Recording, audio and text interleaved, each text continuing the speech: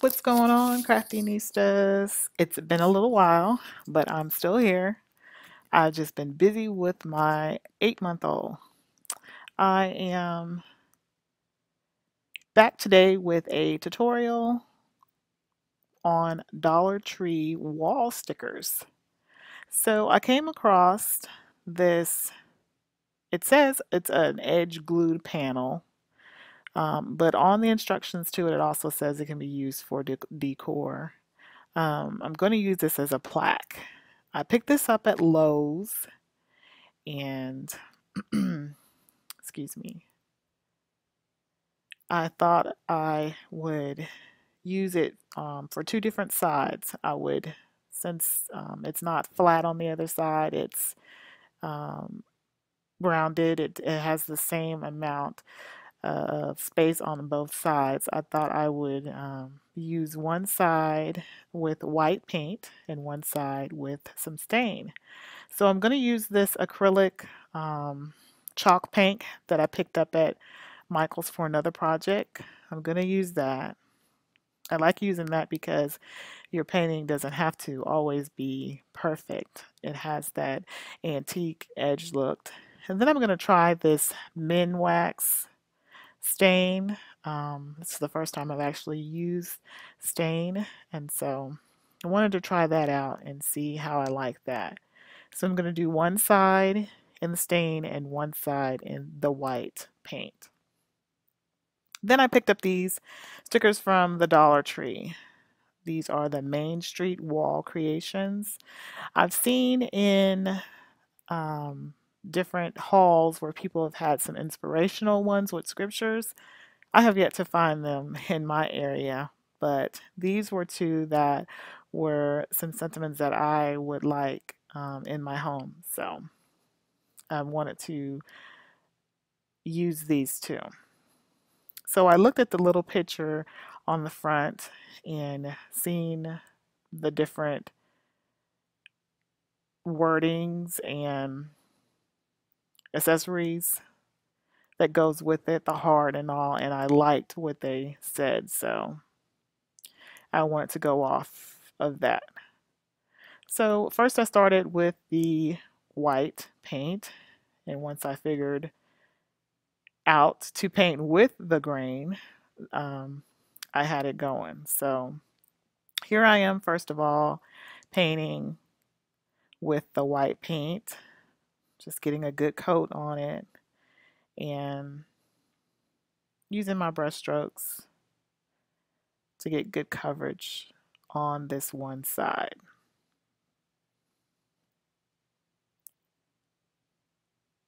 Then this was the project when it was finished. I got the white paint covered after it dried, and then I'm going to flip it over, and you can see that that's why this is so unique. Most of them have a flat side on the other side. It's not the rounded brought out side on both sides. So this is why this plaque was a good find that I found at Lowe's. And I believe this was like $7. And it's 15 by 15, I forgot to mention. So here I am. I stirred it up a little bit and worked with the stain. This is the espresso color. Now, of course, with all stains, it's going to look dark when you first start. And a couple of disclosures. Like I said, this is the first time I've worked with stain. So, of course, make sure that I recommend using it outside. If you are using it outside, open your window. And then I would recommend having your area covered and use gloves. I would recommend doing that, especially if you're going to pick it up or the side while it's wet. So I recommend having some gloves by and make sure you're in a ventilated area. But I'm using just like the directions say. This is after the 10 to 15 minute period, and I'm just taking a cloth, which this is just a big bunch of paper towels I've wadded up because I didn't want to really stain up a cloth, one of my craft room cloths. And I'm just wiping it through. As you can see, as I'm wiping the excess off, I love how it turned out. That color, it's a rich, like I said, espresso color, and I have that color on my TV stand. I also have that in the bottom of my living room couch. The furniture has wood on the bottom of it, and so that deep wood goes with the decor furniture pieces that I have in my home. So that stain, really working this through, it really is rich, and I'm very happy with the results of that. And so I'm just going to keep wiping off any excess and letting what have already been done penetrate through. And as you can see how that turned out, it's really rich and I love it. Okay, so here I tried to take the brush when I was going on the sides and showing you my mistake. Some of the stain dripped through, and of course I'm even trying to paint that over. That's not going to cover that up, but that's okay. I love how everything else turned it out, and just as in life, nothing's perfect. So what I decided to do was just to cover that up. I'm just going to use some flowers, and I wanted to use some flowers on at least one of the sides anyway. And of course, my signature, I have to pull out the bling. So what I'm doing is using some all-purpose glue. I used the glue first, and then I'm taking the crystals, and these are the stick kind, so it's easier, not the one step-by-step kind that I use often. And I just took them and stuck them all around, and so that let the two colors join together without showing.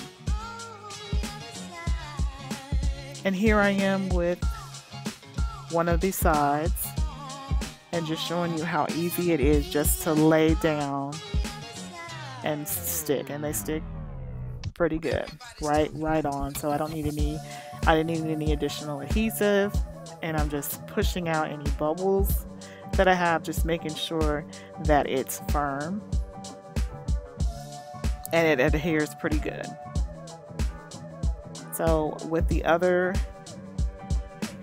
leaves, I just played around with them and placed them, and of course my pop of bling on the eyes, and I love how this turned out. And so here this is in my home. I just going to display one side and then show you how I flipped it over and displayed the other. I love how this project turned out.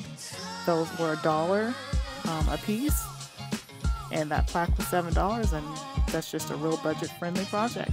If you like this project, please give me a thumbs up, and if you're not a subscriber, go ahead and hit that subscriber button. You don't want to miss out on any more projects. See you later, Craftinistas.